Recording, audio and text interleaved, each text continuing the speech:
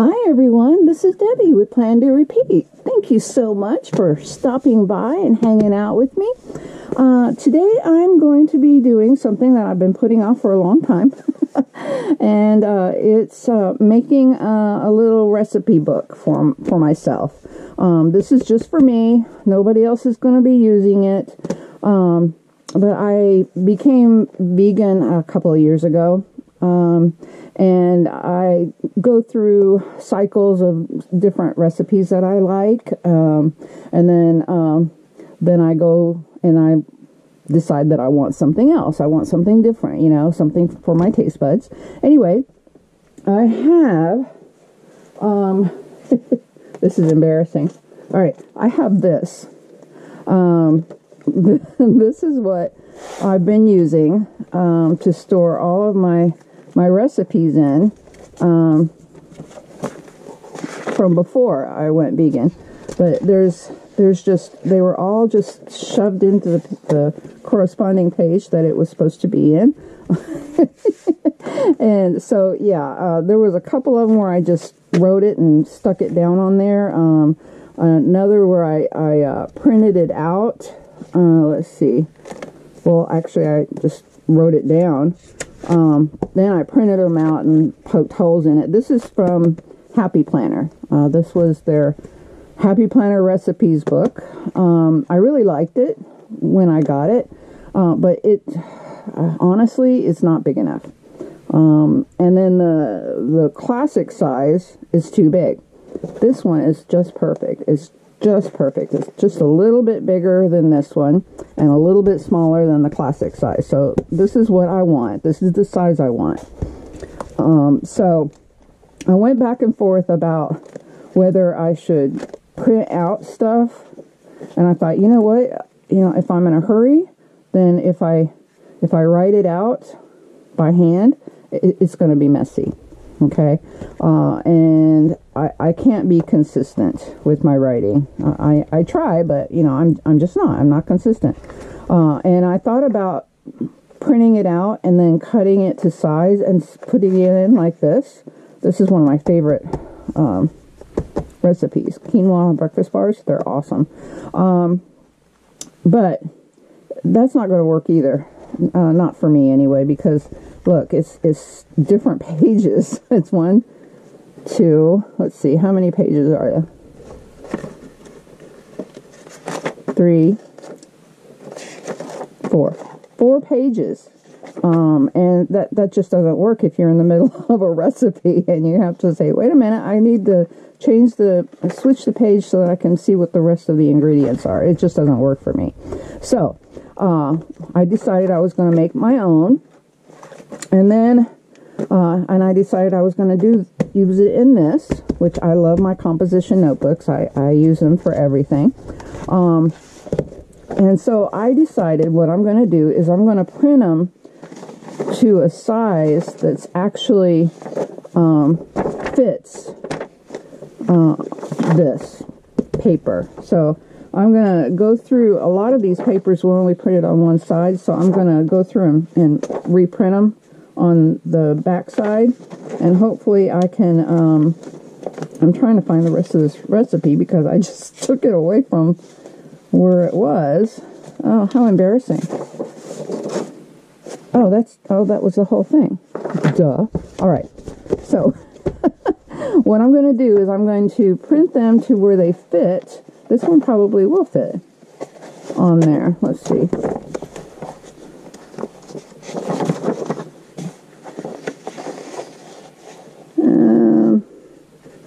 Yeah, that should fit. Okay. So that's my next goal, is to find the recipes. I've been doing some searches on recipes that sound yummy to me. Now, I'm not going to put recipes in here until I've tried them and I like them and I want to try them again. Then I'm going to put them in here. So it may be an ongoing thing. I mean, all recipe books that I've had were like that. Okay. So what I'm going to do first is what I've already done is I've gone through and I glued 2 pages together. Boom, boom. I thought about just having one page because there's 100 sheets in this. But I thought with the added weight of these recipes added to it, I was afraid that the part where it meets the notebook would become flimsy and might tear. Okay, so that's why I glued 2 pages together. So what I have basically is 50 pages now. And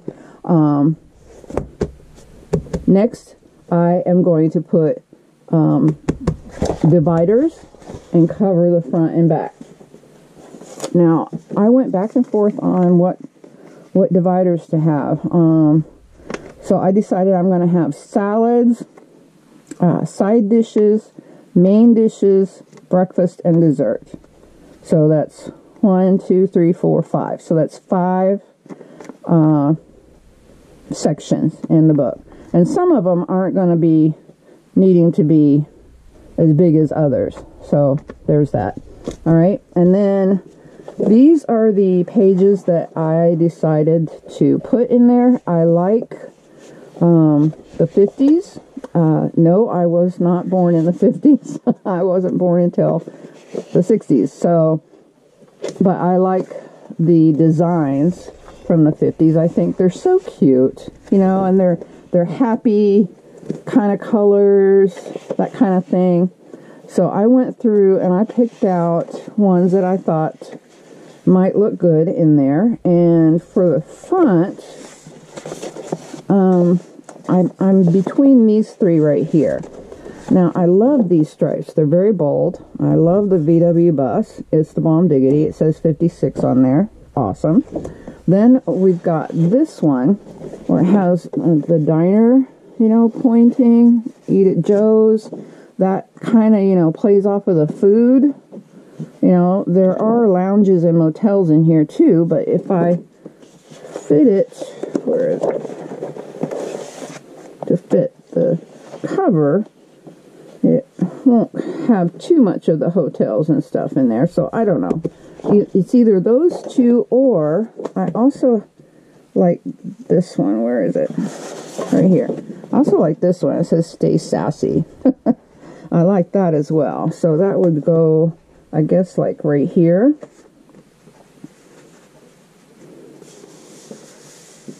I like that. Stay sassy. I don't know. I'm kind of, I kind of like feel like I have to put this one on because, you know, it says diner and food and cafe, you know, that kind of thing. And well, you know, this is, you know, my recipe book. So I'm thinking maybe I'm just obligated to go ahead and put this on there. What do y'all think? I'm listening. What do you think? I'm gonna go ahead and not do this one because I really like this one and this one. I don't necessarily like this one as much as this one, but it's got shimmery on it. And it says diner and cafe. I don't know. I think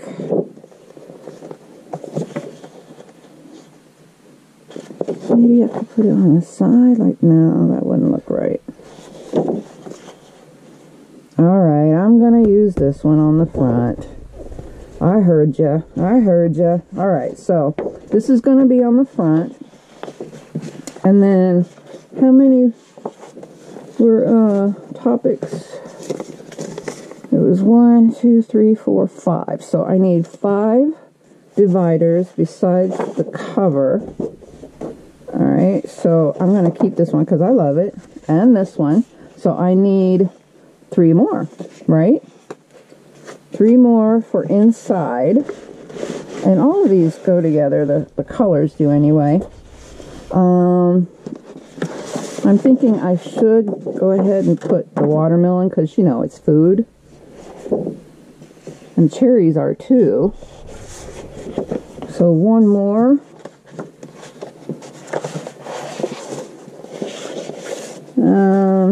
I think I'm going to put this one on the back because, you know, 45 records just scream 50s. So I'm going to put that on the back. So one of these three would be the last one. I love these dots, but this one has sass. So I'm gonna pick this one. All right. So we've made those choices, and let's see what order should I put them in. This side is really cute too, but it's just too much pink for me. Alright, so where's my sassy girl? There's my sassy girl. Alright, so I'm going to put my sassy girl first. Well, no. I want this one first because it's bold. I'm going to put this one first. So this is my bold one. Then I'm going to have the sassy girl. Then her sunglasses. And then the watermelon and the cherries, I think. Yeah. So that's what I'm going to do with these. Okay. So the next thing that I'm going to do, and y'all know that I do not measure these things. Nope, I do not. I do not measure them. So literally what I do is I put something sticky on here and I plop this on. And that's what I do. And then I cut around it because that's just the way I am. All right, and if y'all have been following me, y'all know that I like to use the double-sided sticky tape on here. I don't know why, it just makes me feel as though it's going to really stick on there. I've used glue stick as well, and you can use that if you want to. But I would not suggest a liquid glue, like let's see, like Elmer's glue or tacky glue. I would not suggest them, just because this is paper, and my preference with paper is not to use a wet glue. I've had really bad experiences with wet glue on these. They tend to wave really bad, and I'm not going to do that because I choose not to. If you choose to use a wet glue, you do you, and more power to you, because it's your book. You do it the way you want to do it, right? I'm doing this the way I want to do it. So I do it all along the edges, and then I just do a couple in the middle so that the middle sticks. I don't have to cover the whole thing.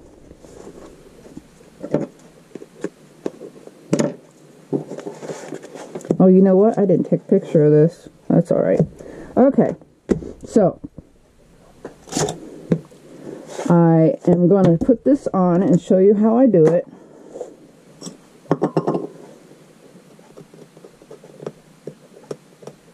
Do y'all use your own recipe books, or do you just look it up online?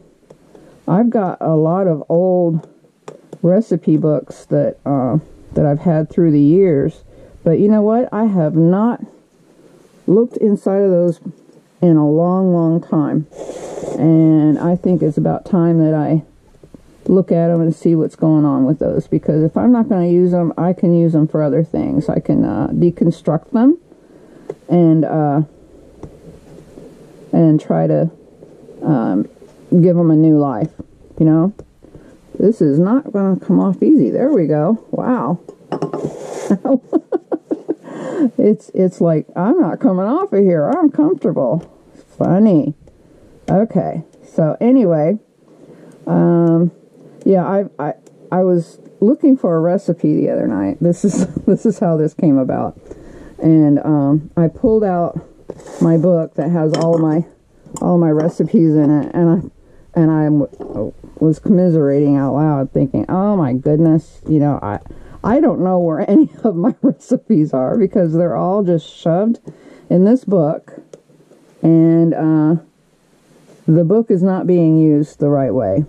You know, it's a waste of space if I'm not going to use it the right way. You know what I'm saying? Oopsie, I just leaned up over this.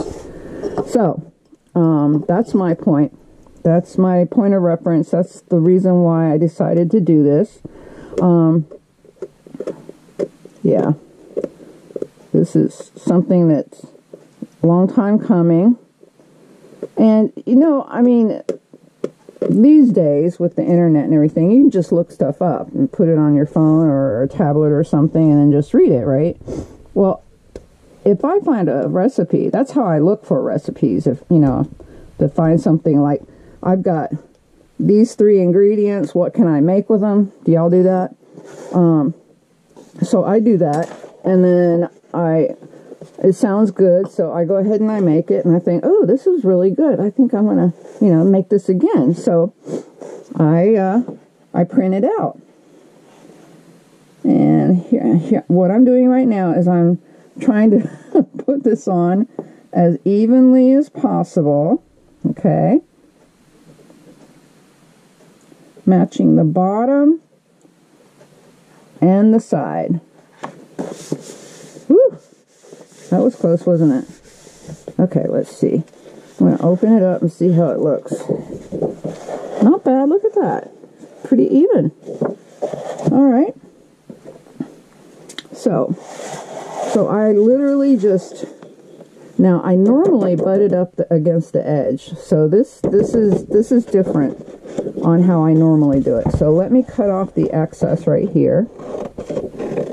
And then we'll deal with that one. This is just how I normally do one of my composition notebooks. You know, I do it the same way I always do. Well, you know what?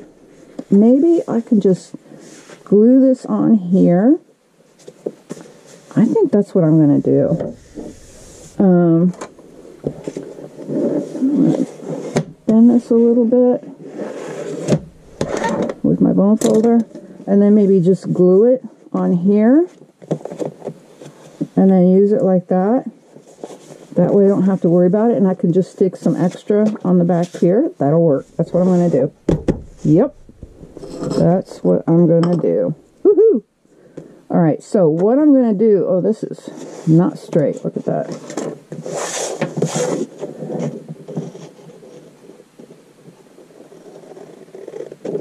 When you cut by hand, you're not straight as an arrow. I'm not, anyway.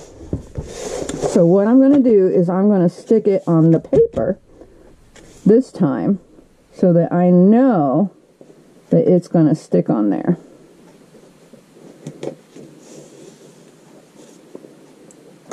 Alright. Let me put it on the edges.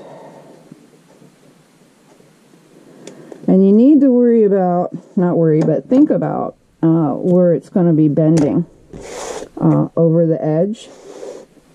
That's why I stuck it right there, so it will adhere to it and it won't move when I open the front, because it's made to move.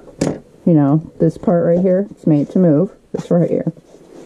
So I'm going to stick it right on there so that that part will move with it. Okay.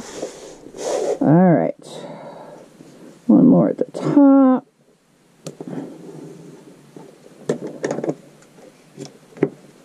Okay, and then a couple down the middle. I don't know if y'all can hear it or not, but it's raining here in Middle Tennessee. So if you hear raindrops, that's why. Alright, let me put some of this stuff away. Okay.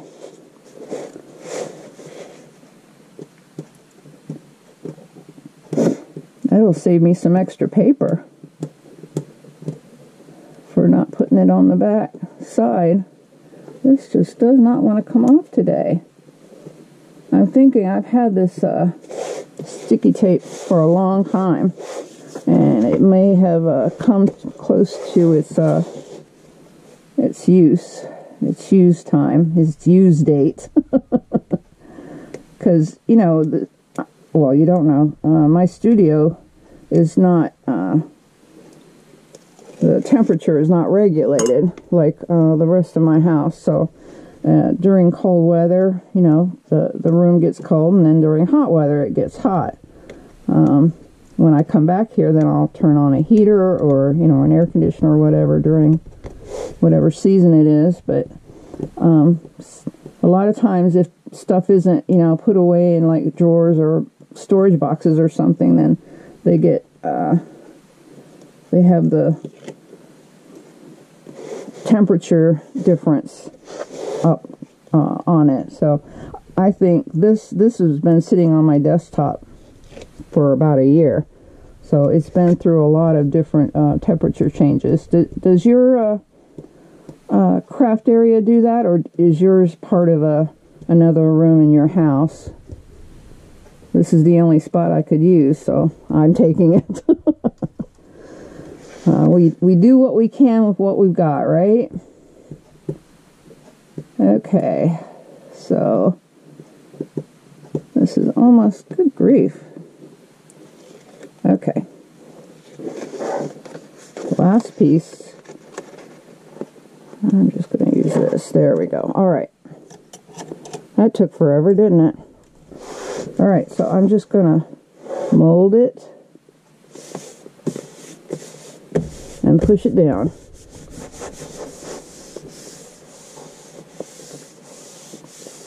Okay. Now this is a little bit over the edge, so I'm going to trim it.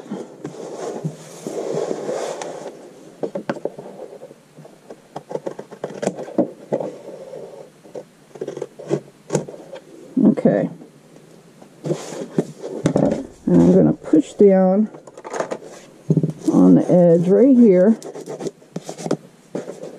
to make sure that sticky tape, that double-sided tape stays on there. Okay. Let's see. I can hear it popping. Yep. It doesn't like being there. Alright, I may have to change that. But right now, I'm just bending it down. I may change that. Okay. Alright, so next what I'm going to do is the same exact thing for each one of these. Okay? And then I'll be right back.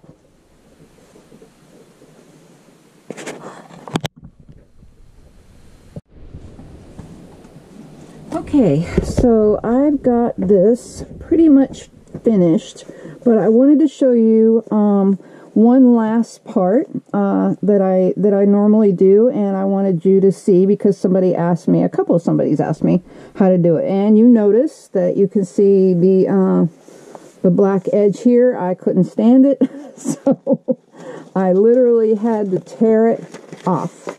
I had to tear it off in pieces. But I just couldn't stand it crinkling the way it was. I haven't put anything on the back yet. I probably will because this is torn up. But like I said before many times, I don't normally put anything on the back because I don't look at the back. You know, so that's just a personal preference. But I'll probably take the leftovers from all of the pieces that I've cut today, and I'll probably just stick them on the back just so that I have a use for them, the ones that I'm not crazy about anyway. So I did that, and I feel much better about myself. I will probably ink up here, let me go ahead and do it now. I've been using the gathered twigs for the last few projects, and I really like them, like the color, so I'm just gonna continue to use it. Oh, look at that. Okay, I'm gonna take the edge off of here because I don't like that on there. There we go. Okay, some people do, I don't. Not on these anyway. It just doesn't look like a composition notebook to me unless it has curved edges. But that's just me. You do you. If you like the square edge, that's okay. All right, so what I done is I went through and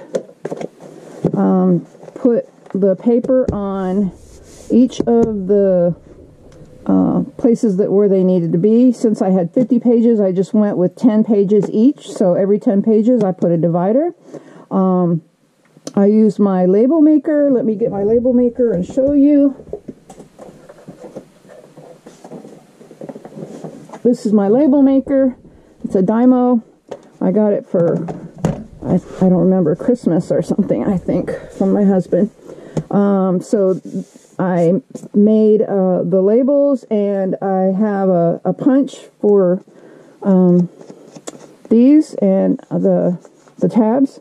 So I just made a tab, and then I made the labels for them, and then I just stuck them on with double-sided stick tape. That's it. That's all I done. Okay, and I did it for the breakfast, salads, side dishes, main dishes, and I also inked up all the edges. Did you see that? I inked up all the edges just because I like it. You don't have to do that if you don't want to. I just like that. All right, and then the last one is dessert, and I haven't put it on yet. I've had people ask me, how do you sync these up, the tabs, and I literally just guesstimate where it should be, and then I put them on. Some people measure, some people start from the one end and do the second one and then move up to the middle like that. I don't. So I was going to show you what I did. I stuck some double-sided tape on the back of these, and so I'm going to take that off, and I have my stapler out to staple these, but I decided not to because I don't put a lot of pressure on these tabs normally, but if they do end up falling off, I doubt it, but if they do, I'll just staple them.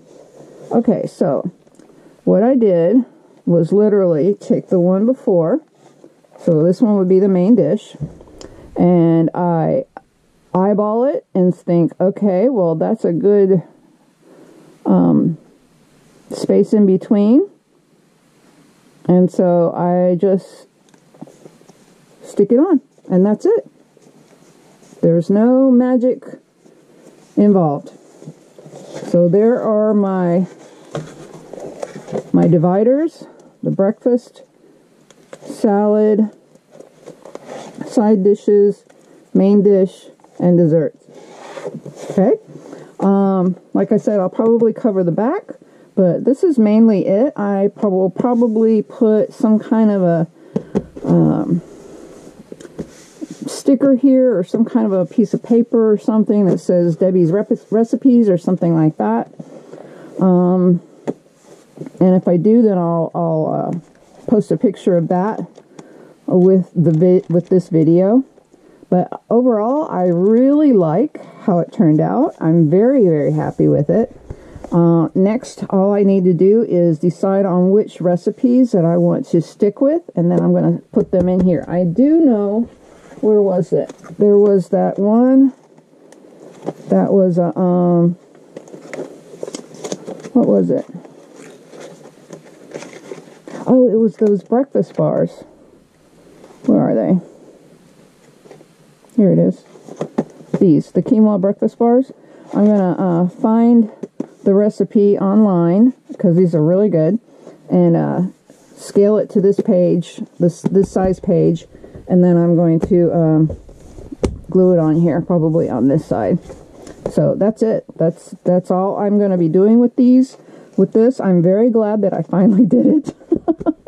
So I'm not going to have this falling around with all of my papers falling out. I literally had all of these papers stuck in there like that, and I was looking through it the other day, looking, I think, for this one, the slow cooker pizza chickpeas, and I went, this has got to stop. This is, I can't do this, you know. So I'm very, very, oh, This is the one that I was going to put on the back. This is the one. Okay, so I'm so glad that y'all were able to stop by and hang out with me. This was a lot of fun. This is something that I've been meaning to do, and I'm glad that I did. And I'm glad that y'all were here to see me do it. If you have any questions or suggestions, please leave a comment below. And if you haven't already subscribed, please click the subscribe button. It really helps my channel to grow. And don't forget, I do have an Etsy shop. This is not going to be in it, but I'm adding to it daily. So go check it out. I'm going to leave a link below so that you can check it out. Like I said, it's new, so I'm trying to, get folks to check it out. Anyway, thanks for hanging out, and I will see you next time. Peace out.